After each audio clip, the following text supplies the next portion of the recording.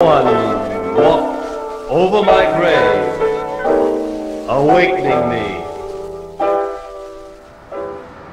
Now that is a billboard. Just look at how old and creepy this sign looks. For Pierce Brothers Valhalla Cemetery, Mortuary, and Flower Shop. Victory at Cahuenga.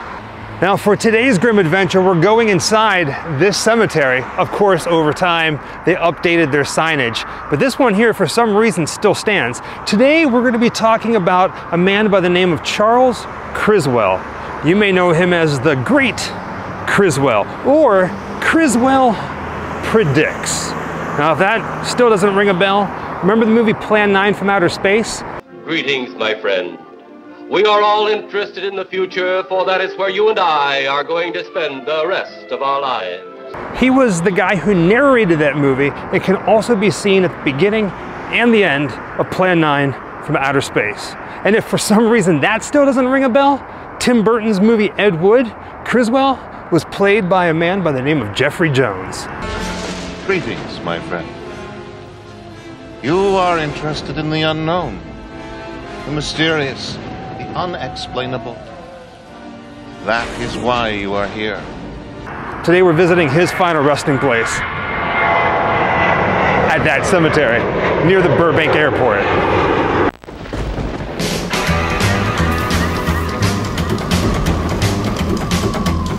Wherever I come, bad luck just comes my way. Wherever I go, hard luck is there to stay. Good luck never stays a day. Bad luck's always coming my way. I am Criswell. For years I have told the almost unbelievable, related the unreal, and showed it to be more than a fact. Now I tell a tale of the threshold people, so astounding that some of you may faint. In comparison to some of the other cemeteries in Los Angeles, Pierce Brothers Valhalla Cemetery really isn't that big, but it's the only cemetery in the country, and I think even the world, that has a replica of a space shuttle in it. Now, of course, this is not a life-size replica, but it's still really cool to see it up close and in person, right? Now, it's part of this shrine to aviation called Portal of the Folded Wings. It's one of the entrances into Pierce Brothers Valhalla Cemetery. It's a beautiful building.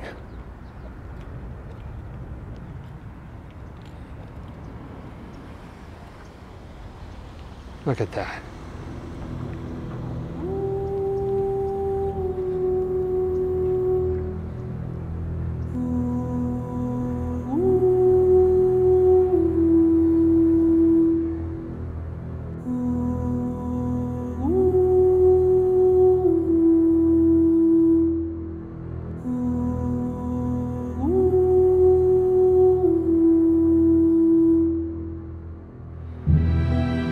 Since the gates to the Portal of the Folded Wings, Shrine to Aviation is open.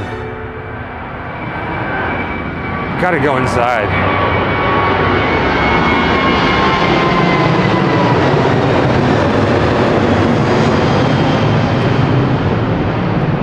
This building is just beautiful.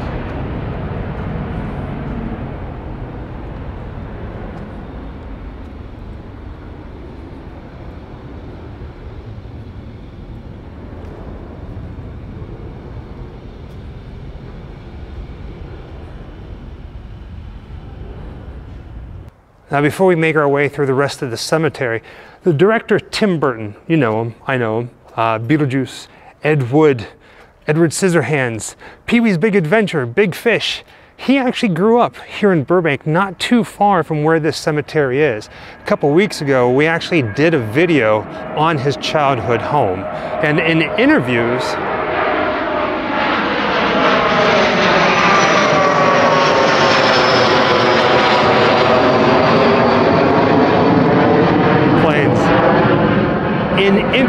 he has said that growing up, he would often walk down the street a couple blocks and spend his evenings, spend his playtime playing in a cemetery. This is that cemetery.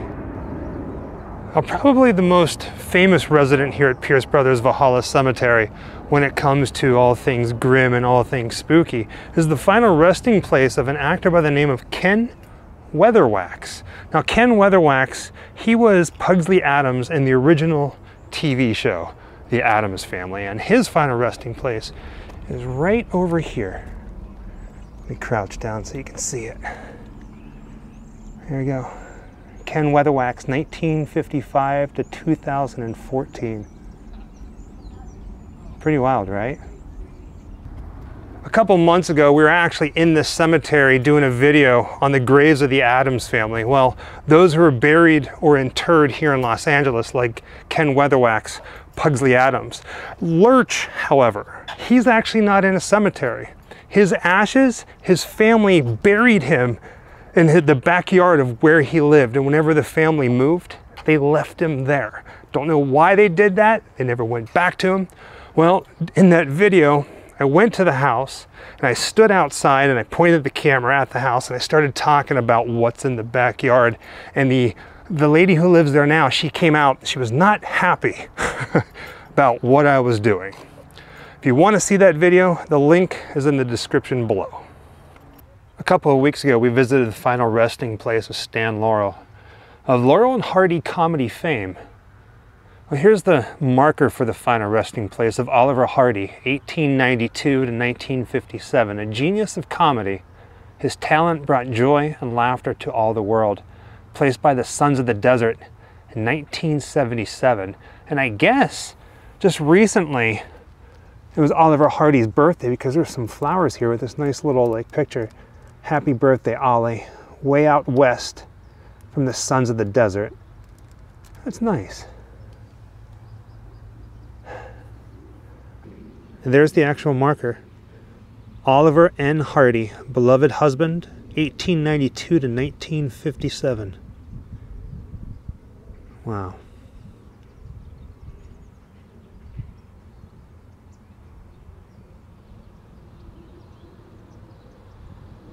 Something else, right? Charles Criswell's final resting place is pretty much right at the beginning of the cemetery in this mausoleum in the remembrance section. Now, he died October 4th, 1982 at the age of 75 from a heart attack. Now, from here on out, I'm gonna call him Criswell Predicts because, well, that was the name of his TV show and his column, and as well as some of the books that he wrote. Now, if you don't know anything about Criswell, you're in luck, because I'm gonna tell you, he was a very, very interesting man. You see, he was a psychic here in Hollywood in the Los Angeles area who was notorious for getting everything absolutely wrong. And all of his predictions, his psychic visions into the future were so outlandish. When you hear them, you're gonna be like, wait, what? People actually believe this? Now, before I go any further, his ashes are right here. A little marker. It says Criswell Predicts. Charles Criswell King, 1907 to 1982. Again, October 4th, 1982 at the age of 75. Pretty wild, right? This is the kind of Hollywood history that I absolutely love. Now, let me set the record straight. Charles Criswell never once claimed to be a real psychic. In fact, he was a bit of a Hollywood weirdo who was rumored to sleep in coffins. He dressed a little weird, did his hair a little weird, and he even talked a little weird. Remember, Criswell predicts. I like saying that. Now, even though he never claimed to be a psychic, a lot of people believed that he was, including two of his best friends. One was Vampira. The second one was a very famous Hollywood starlet by the name of Mae West. Now, Mae West and Charles Criswell, they were so close that Mae West would often cook him warm food, dinners, deliver it to his house, invite him over for parties. Every time that she went to a party, Criswell was pretty much there with her. Whenever she would buy a new car, all of her expensive cars, she would sell them to Criswell for $5. Again, just rumors. Now, here's the crazy thing. His predictions, he made a lot of them. And as far as I can tell, he pretty much only got one right, and it was very vague, but it wasn't. But before we get into that, he did make a prediction with his friend, Mae West. You see, Mae West, Hollywood starlet, he told her a prediction that one day she was going to become president of the United States. And when she does that, her, him, and Liberace's son, not Liberace, Liberace's son, are going to get into a rocket ship and blast off to the moon. Now, over the years, Criswell definitely made some pretty out there predictions, including mass cannibalism, the end of the world, which was supposed to happen on August 18th, 1999. We're still here, so that didn't happen. But in one of the strangest ones, he predicted that at some point before the year 2000, a space ray was going to come from outer space and hit Denver, Colorado, and basically turn the characteristics of everything that was metal into rubber. And pretty much only amusement parks would be affected. Now, if you got the time, I highly encourage you to go online, watch some Criswell videos on YouTube, track down one of his books and read his predictions. It'll blow your mind. There's a lot of them. Now, through every single one that he's got bad, there's actually one that he kind of got right. And he predicted in 1963 that President John F. Kennedy would not run for re-election in 1964 because something was going to happen to him in the month of November. He got that one right. Now, speaking of trivia, here's something that I always found very interesting. Criswell actually wrote and sung a song called "Someone Walked Over My Grave." Now, obviously, you can't walk over his grave. You can stand in front of his final resting place and pay your respects. But "Someone Walked Over My Grave," a song. Walked over my grave, awakening me and bringing me back to reality.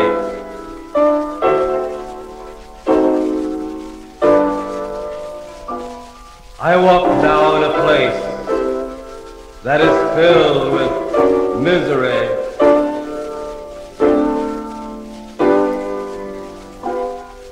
Caused by men in search of their sinful destiny. Friends I've known and family I've loved will have to answer to me,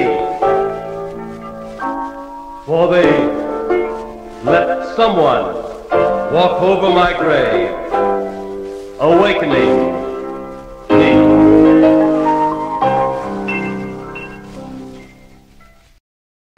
I'm going to be honest with you guys, there are so many famous graves here in Los Angeles that it kind of makes my head spin. I don't think I'm going to be able to hit every single one of them in my lifetime.